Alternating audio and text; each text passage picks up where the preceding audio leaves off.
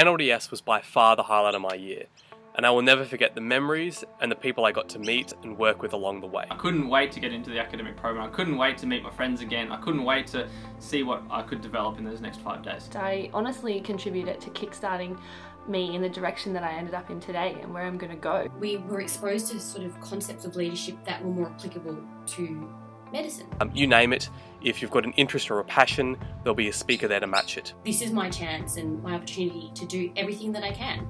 And I don't really think I would have realised that or gotten on that path so early if I hadn't have gone to NLDS. Different people can approach the same problem with a variety of different approaches.